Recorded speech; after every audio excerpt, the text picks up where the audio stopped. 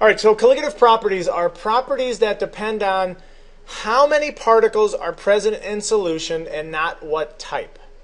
Now that can be a bit confusing, but I'll explain it as we go. Really what you're just trying to find is how many moles of solute particles. So that's really the key number that you're looking for is moles of solute particles.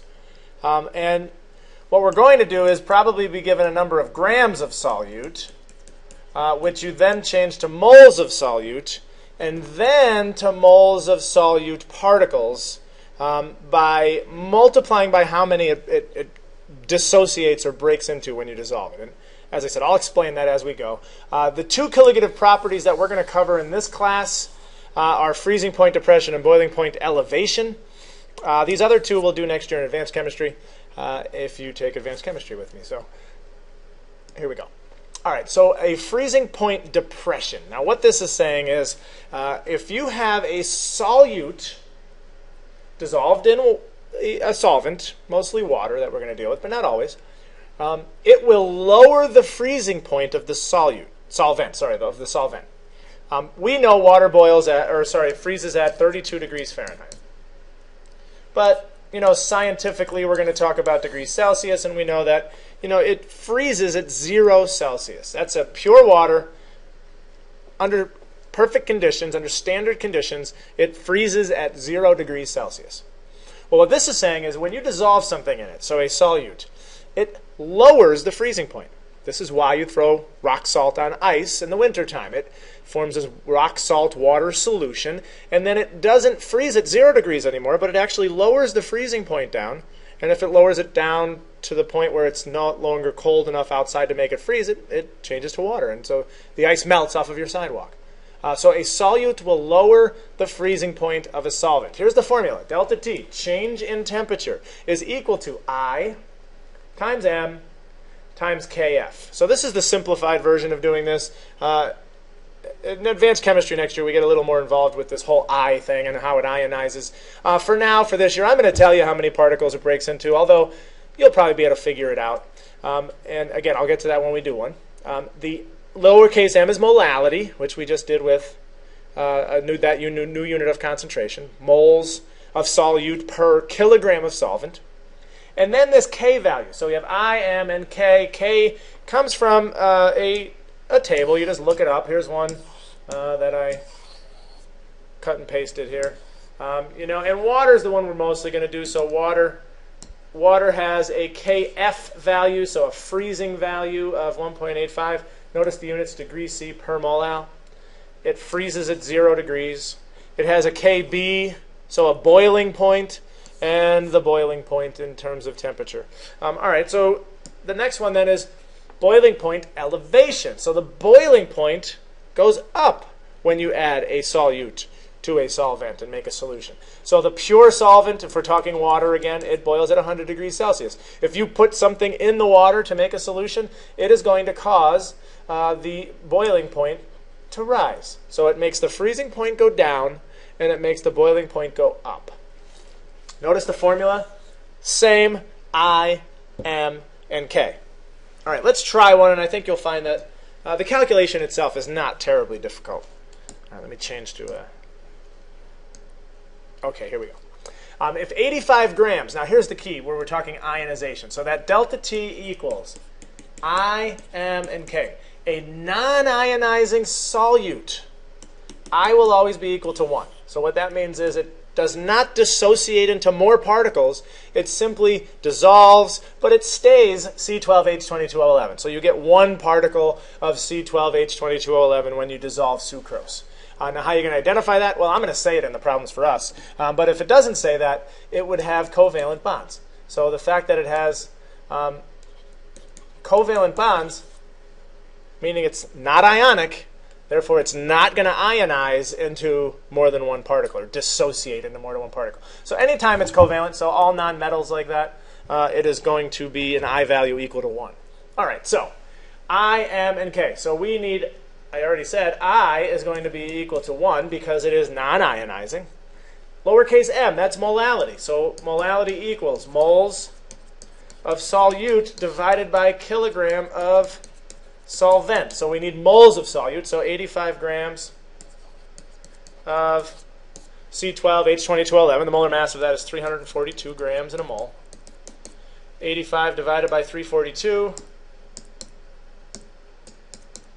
And we get 0.249. So 0.249 moles of solute. 0.249 moles of solute divided by. We are dissolved in 495 grams of water. So that's the solvent. So we make that kilograms by moving it over 3. So 1, 2, 3 to the left, and it becomes 0.495 kilograms. And you get 0.249 divided by 0.495, and we get 0.503. Now what that is equal to the molality. So now we have the molality. So we know little m, 0.503 for the molality. Now it says find the boiling point and the freezing point. So let's do the freezing point here. We'll make it. I'll do that one first. So then we need that K value from that chart that I had on the last page. This one right here. So we're talking freezing.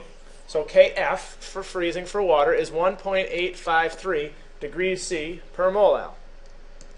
So 1.853 degrees C per molal. This was molal, so the degrees C will be the units for the change in temperature. 1.85 times 1 times 1.853, we got 0.932 degrees C. So that is the change in temperature. The freezing point of water is 0 degrees Celsius. Remember, the freezing point goes down, whatever the delta T is, 0.932 degrees C. And so the answer will be negative 0.932 degrees Celsius. So pure water will freeze at 0. This solution of water with sucrose dissolved in it will freeze at negative 0.932 degrees Celsius. The difference in the change in temperature calculation for boiling point, well, delta T is equal to I, M, and K again, so 1 because it's non-ionizing. The same solution, so the molality is 0.503. The difference is the K value when you boil water. Let's go back a couple. So now we're KB for boiling is 0.515. So a different constant, 0.515 degrees C per molal. The degree C, once again, will be the units. So you have 0.503 times 0.515, and we get 0.259 degrees Celsius.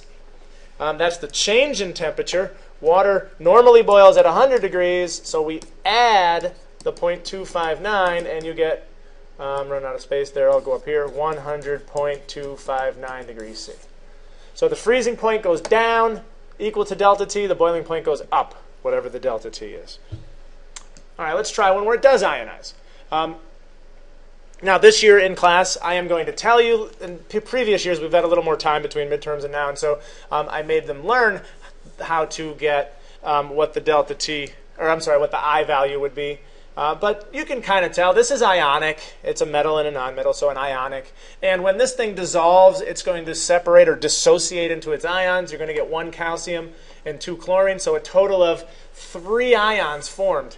That means you're going to have 3 times the number of moles of solute particles than you would moles of solute. So there's several ways you could deal with that. You could do it in the molality, or you could just put it in the formula the way I have it written. So delta T is equal to, once again, I, M, and K. So I, for the freezing point, I'll do the freezing point here, and then I'll do the boiling point at the same time this time. I, M, and K. And once again, the boiling point is going to be 3, because that's I. So it ionizes into 3 ions. Times M, lowercase m, the molality. So we need to change 39.5 grams of CaCl2 to moles. The molar mass is 111.1. 39.5 divided by 111.1, and you got 0.356.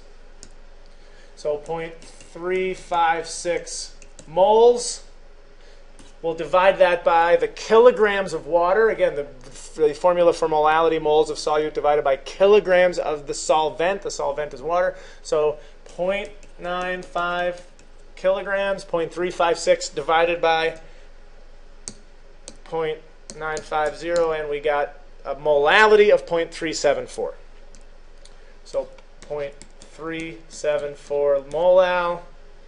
And again, the same for the boiling because it's the same solution. We're trying to figure out what does it boil at, what does it freeze at. Now, once again, the solvent is water, so we would go back to that same chart we used before to find the K value, 0.515 degrees C per molal for boiling. And for freezing, 1.853 degrees C per molal. The molals cancel. The molals cancel. Both of these then are equal to degrees Celsius, 3 times 0.374 times 1.853, and we got 2.08 degrees C. For the change in temperature for the freezing point, so 0 minus 2.08 is negative 2.08 degrees C. For the boiling, 3 times 0.374 times 0.515, just the point, 0.515, 0.578 degrees C. 100 is the boiling point, plus 0.578 is 100.578 degrees C. All right, so that's colligative properties. Notice I did them both with water. If it was not water, the only difference would be instead of using these values for the Ks, you'd use, well, let's say we're doing phenol, you'd use 7.4 for the freezing, you'd use 3.6 for the boiling when you're talking about K. And then when you subtract the delta T from the freezing point, it's not 0, because that's what water freezes at. Phenol freezes at 40.9. So you would subtract the delta T from 40.9, and you would add the delta T to 181. So that's that. That's freezing point and boiling point changes due to a solution compared to the solvent.